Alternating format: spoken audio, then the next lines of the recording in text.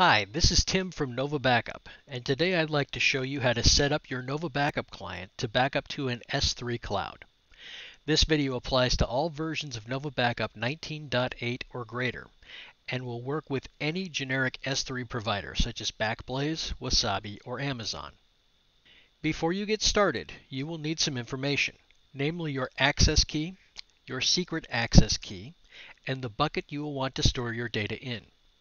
You will also need your username and backup directory, both of which are used to organize your data within the S3 compatible storage bucket and facilitates having multiple machines backing up to the same bucket.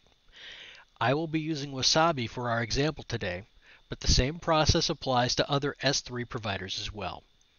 Once you have all of the required information, open your NovaBACKUP client and go to the Device tab. Click on the Add button at the bottom of the screen and select Generic S3 Storage Services. This brings up your generic S3 storage properties and is where you will input the information you gathered earlier. You will need to make sure to fill in every field in order for this to work.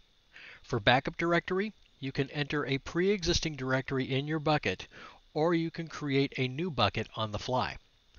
Also, keep in mind that everything on this screen can be edited later, except for the device name itself. Once everything is entered in, hit Check Credentials to test the connection, and you are ready to run a backup job. One thing I should mention, though, is that the Delete tab will not work with S3 storage.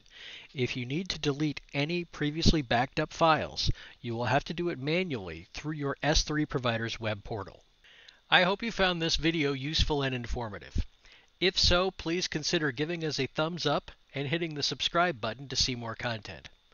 If you would like to learn more about S3 configuration and some of the options available to you, please consult our knowledge base article that is linked in the description below.